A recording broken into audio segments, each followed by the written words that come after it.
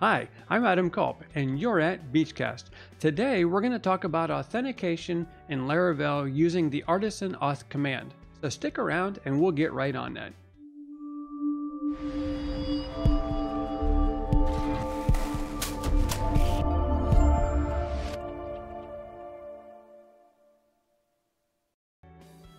Welcome back. If you want to grow as a developer and make better web applications, start now by subscribing to Beachcast and clicking the bell so you won't miss a thing. And if you found this video helpful, please leave a comment about it. Afterwards, go to the website and subscribe to my newsletter so you'll be updated each month with what I'm doing right here at Beachcast. And please, remember to like the video by clicking the thumbs up button. Thank you. Alright, so let's go ahead and get started here. So again, what I said earlier is that we're going to be adding authentication to a Laravel application.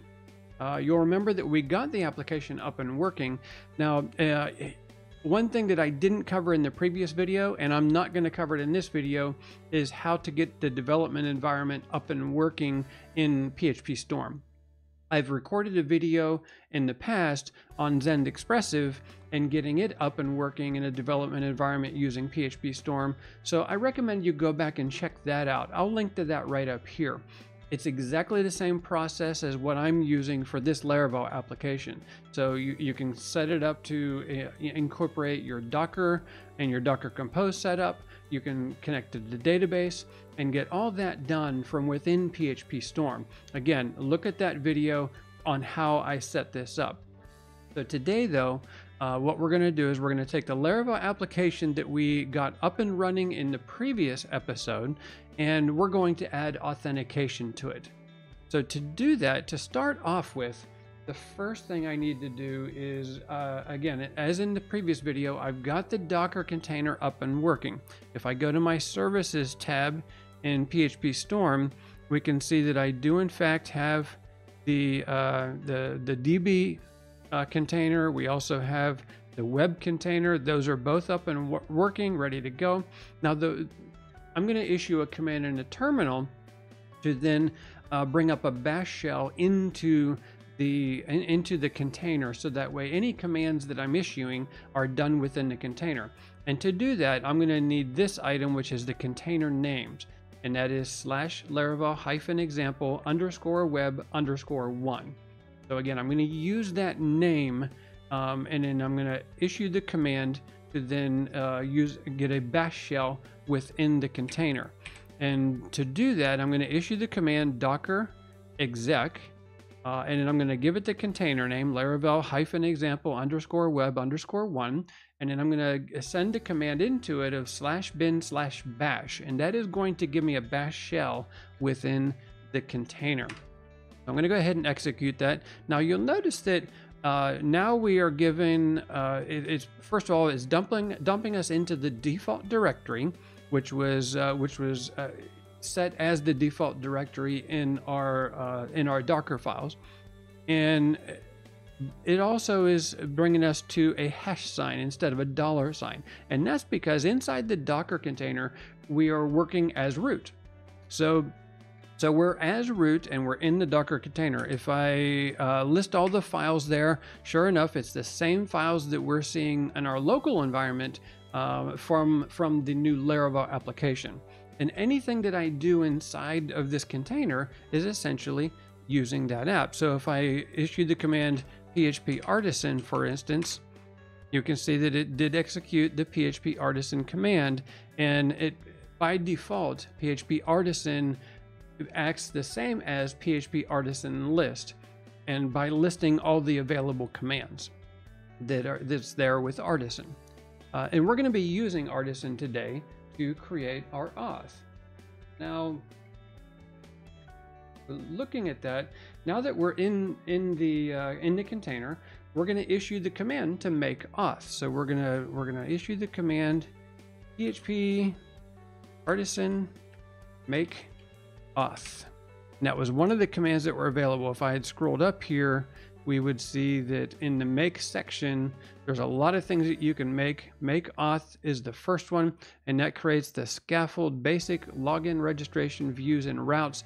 It builds everything that we need to get a good start with an authentication system. So I'm going to go ahead and issue that command, and it tells me that authentication scaffolding generated successfully.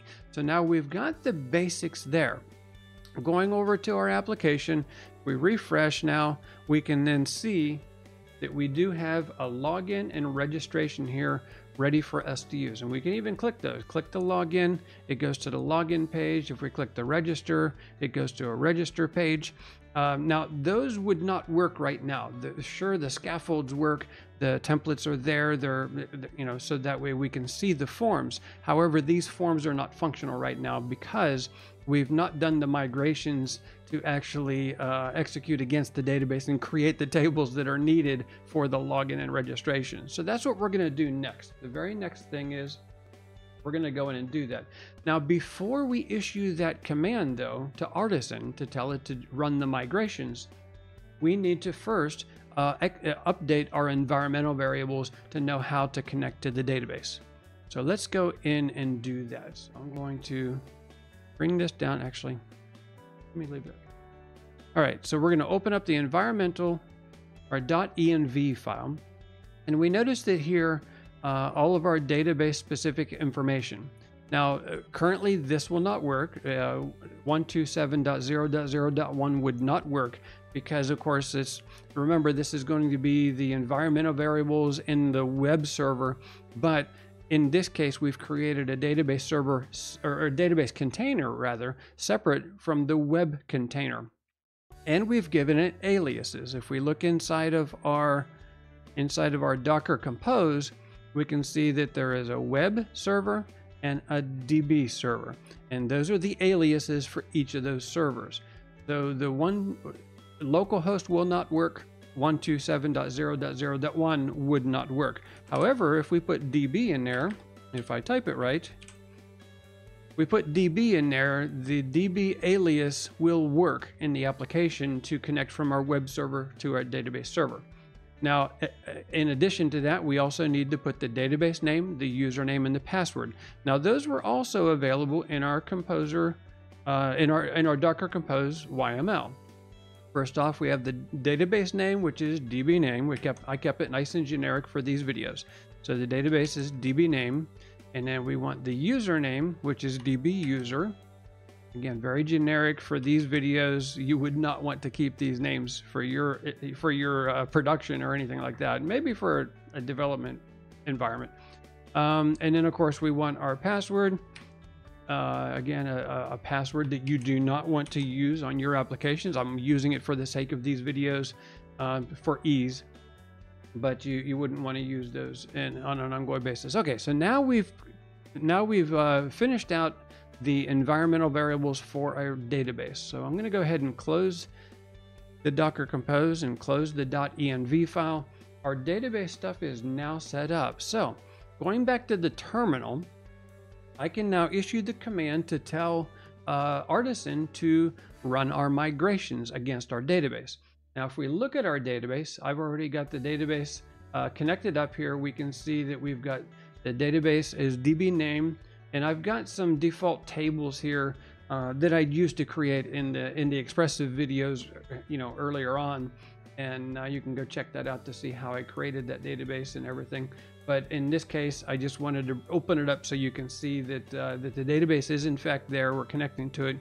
Back to the terminal, if I issue the command, first of all, let me clear so we start fresh. If I issue the command PHP Artisan migrate, what this will do is Artisan will take the migrations that were created by the create auth command. Now, to look at those, what we can do is we can expand out the database directory.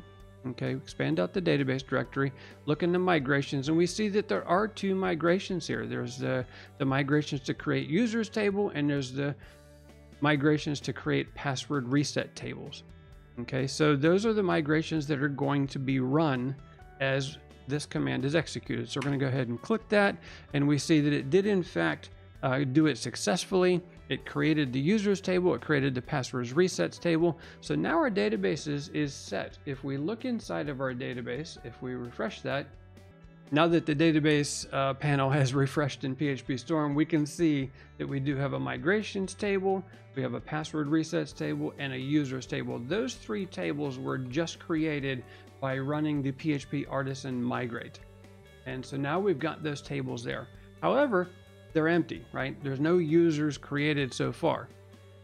In order to test this, what we can do is we can go over to our application. Okay, so now we're going to register. We're going to create a new user. So I click register, and we're going to go ahead and create test user, and we're going to make test at beachcasts.com, and we're going to take the suggested strong password just to save time. Click register. So we just registered the user. So now the user has been created, and the Laravel auth automatically logs in the user as well. I'm going to go ahead and log out this user, because now I want to test the login as well, and as a register. So I'm going to click that, and we're going to do test at beachcast.com and log in, and the application should log us in, and it does. And now we're back on the dashboard. So the auth is now working. We've got it up and running, and we're all set to go. So that's all I have for you. Today we've created the Laravel auth using the Artisan command make auth, and now it's all set and running. So please remember to like the video, subscribe to the channel if you haven't done that yet. I really appreciate it, and I look forward to seeing you all in the future. Thank you.